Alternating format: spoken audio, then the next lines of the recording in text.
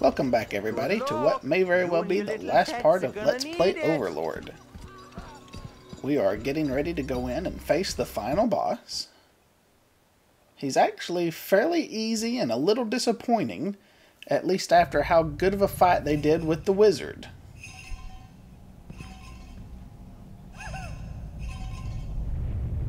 Do you know what it's like to be forgotten, sub-creature?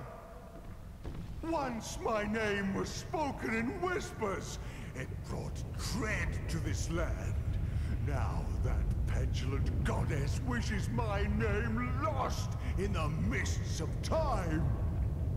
No more!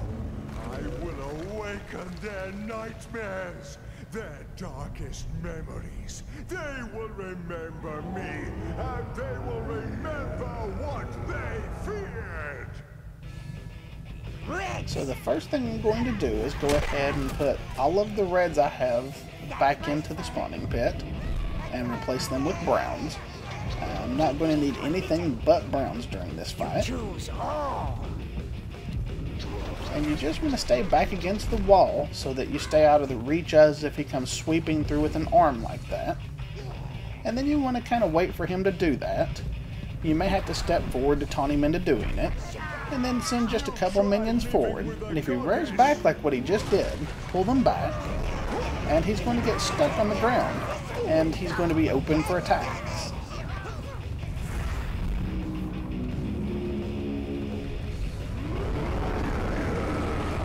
And now he is mad, and he's going to start doing a different attack, where he just comes lunging straight forward, all the way up to the wall.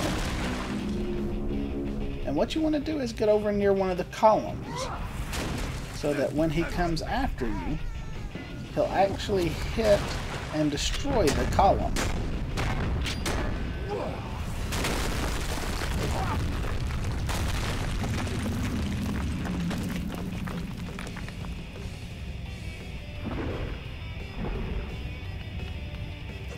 Now I have a couple of wraiths to kill.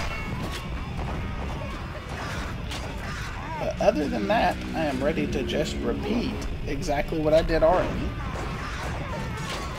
But, of course, with the column that's on the other side.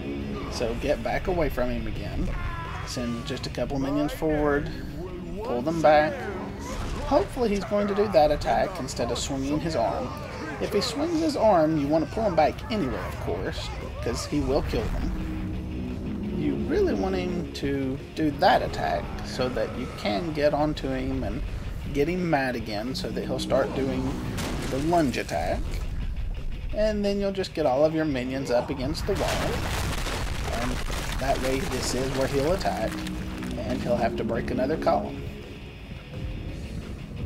Go ahead and refill the minions I've lost.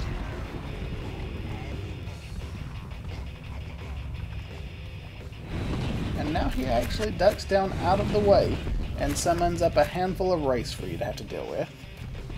It's a real simple fight, considering that you had to fight through this same basic kind of thing a dozen times over. On each side of you there were 3 of the normal wraiths and 1 of the larger ones. And then he comes up and it's basically the same thing as before, with 2 minor differences.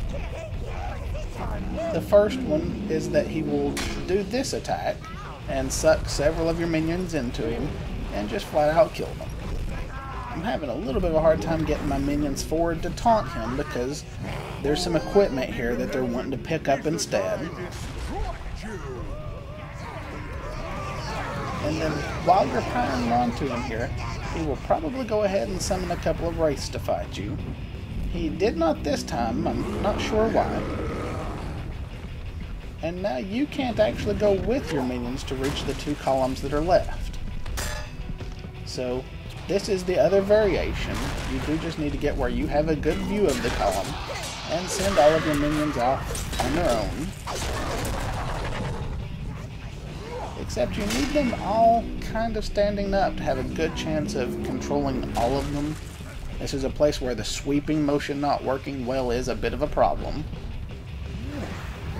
going to go ahead and put the ones I got back there on a marker in the right place, and then try to send all of the others to join them. I also lost a lot of minions there, but considering he did the attack where he gets stuck on the ground, I don't know that he is enraged anymore. So we're going to have to do this whole cycle again, it looks like.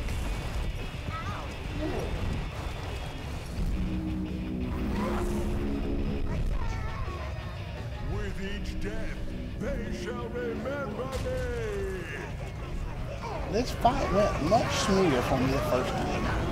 So, don't think it's as hard as what I'm making it look like. Or maybe it is and I got lucky last time. I don't know. This is only my second time playing it. I'm going to go ahead and try to send my minions back to stand behind the pillar again. And they are back there set to do it. Hopefully he'll attack that group instead of the two that are over here. I'm going to go ahead and send them back just to try to increase the chances of it. There we go. Now I can call them back out here to me. And I'm going to go ahead and replenish all the ones that have died. And we're ready to do it one last time. With how long this fight has taken me this time, though, I don't think I'm going to be able to fit the credits in this video, so there will be one more after this.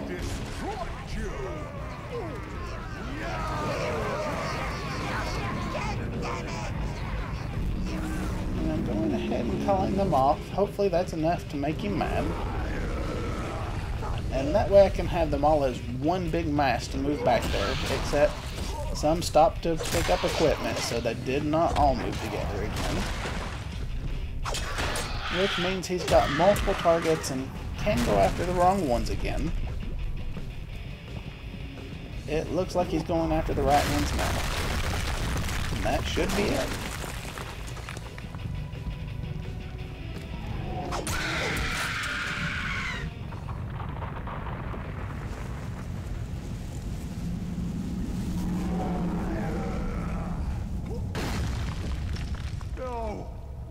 No! They must remember! I kind of do not like their choice here of that they set this up just like the other fights where you finish him with one sword strike. I kind of like that while there were other bosses in the game, only the corrupted heroes had this happen. So I kind of wish they hadn't done it with this guy. I'm going to go ahead and end this video here though, and we will finish him off and see all of the results in the next video.